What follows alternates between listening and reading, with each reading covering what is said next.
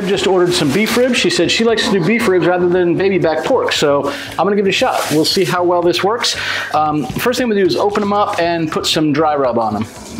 Oh yeah, and she ordered a side of beef, for crying out loud. She said, oh, I'll get a brisket. How much is that thing? How much weight? It's 18 pounds. Yeah.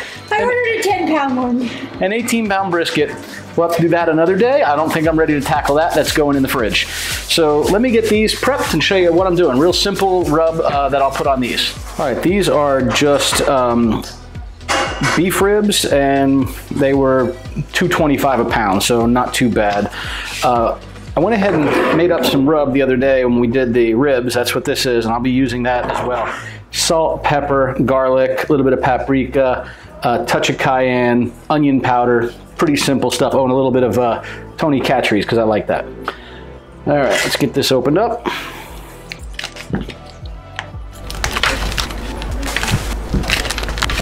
Thank you. I always like to give these a little smell, make sure everything smells good. Shouldn't have a smell, is exactly what we want. That's good. We're gonna try and get this membrane off the back. Now, on baby back ribs, it's pretty easy to do that with the back of a spoon. Not so sure about this, so we shall see. So I'm just trying to get it started underneath the membrane so we can grab hold of it.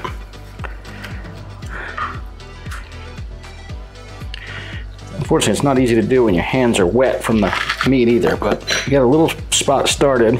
I'm gonna keep tucking the spoon under it and use that to lift it up until I can get a good grip, and probably a paper towel to dry it. But if you can get this off of here, they will be much more tender when they come out.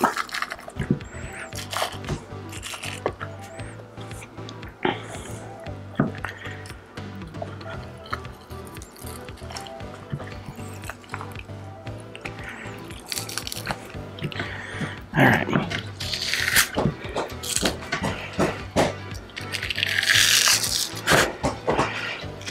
So I'm not getting it all the way across, but we will pull it back a minute. Unfortunately, I'm also getting some of the fat off there with it.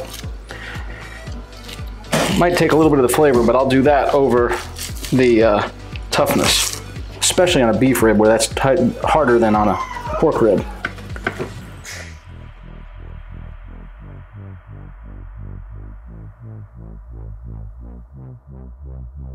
I'm not seeing a whole lot of that skin on this side, so I think I'm just going to take this off and we'll be set. All right, we'll start with a little bit of rub on the back side.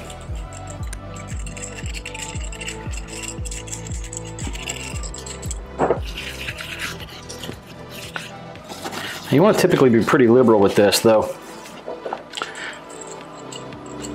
I tend to put more on the front side of them than the back side, where all more of the meat is.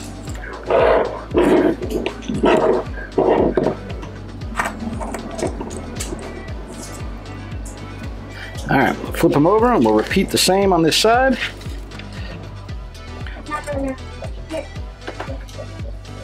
Well, this is the back side of this one, so again, I'm going to put some on here, but probably not as liberally as I would on the other side. Make sure I got a good amount on this front side now.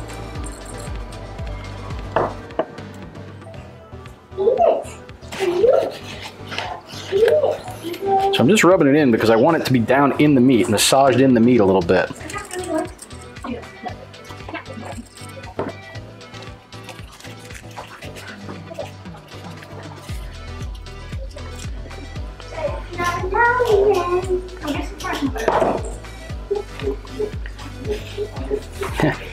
So we bought these little jars to put the spices in. They look really cool, but they don't seal it great. As a matter of fact, these are a little bit chunky in there. Just it's starting, the humidity's starting to kind of get in there a bit. All right, we'll have to clean this up here in a second. All right, these are set to go. I'm going to go ahead and put them in at 225 to 250. So what I'm going to do is I'm going to go ahead and probe these so I can keep an eye on the temperature and make sure it's doing what I want it to do while it's in the oven and closed. So let me go ahead and show you what this looks like as we get it started. I'm going to go ahead and plug my probe into my second port here, but I'm going to hang on to this. I'm going to put that into my ribs.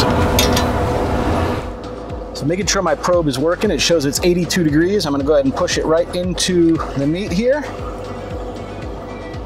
And we see that dropping down 70, 72. So it's dropping down based on what it was sitting outside here.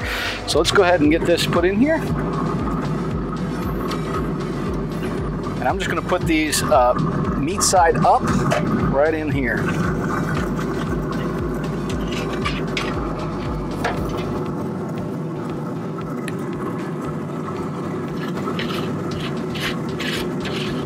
Take some of my rub and just put it right back up on the meat here. Close it down. It's been about an hour and 10 minutes, and again, I mentioned before, I have the primary smoke box at 250. My ribs are sitting at 226 in there, so they're continuing to go. They're looking pretty good.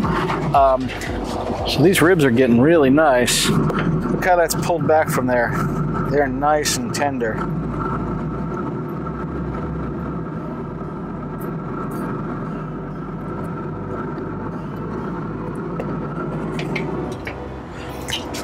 I think I'm gonna go ahead and let this all go for probably another 45 minutes or so, and I'll check. All right, we still have our box over here at 250. Our probe is showing 250. Our meat is at 248, so it's just about there. These are looking good. Yeah, it's just tender as can be, right on through there. So I think these are about ready as well.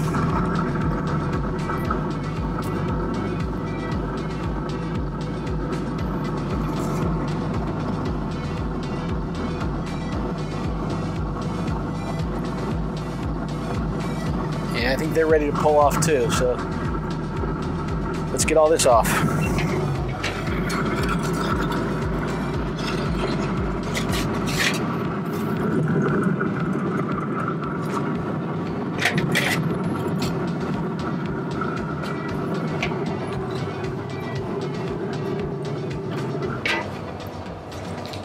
All right, let's check out these beef ribs, and as you can see, the meat has pulled down quite a bit from clearly tender, you know, just how they're rotating around here. I mean, the bone's pulling right out of there, so definitely tender.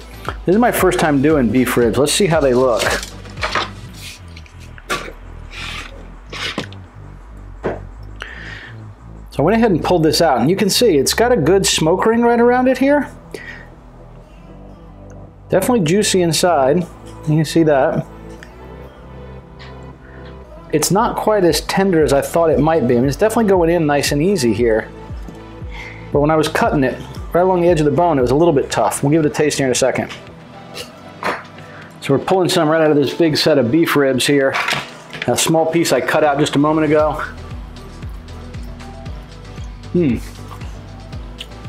Wow.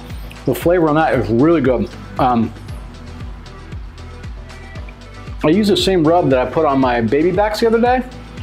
And as you know, beef ribs are not nearly as tender as a baby back rib. A little bit more chewy, but man, really good flavor, good and juicy. Yeah, these are gonna be good. I know Deb prefers beef ribs, so I will get her to come have these. I will say I did two sort of halves. The other half of this is definitely much, much drier.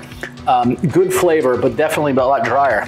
The strange thing is I think that's just due to the fact that there was less meat on that end of the rib than there is on this end, where you can see it's clearly a much thicker piece of meat. Let me try just a little piece of this and see how it tastes as well. Again, really good flavor, it tastes good. Definitely more dry on this side than it is on that side with the thicker meat.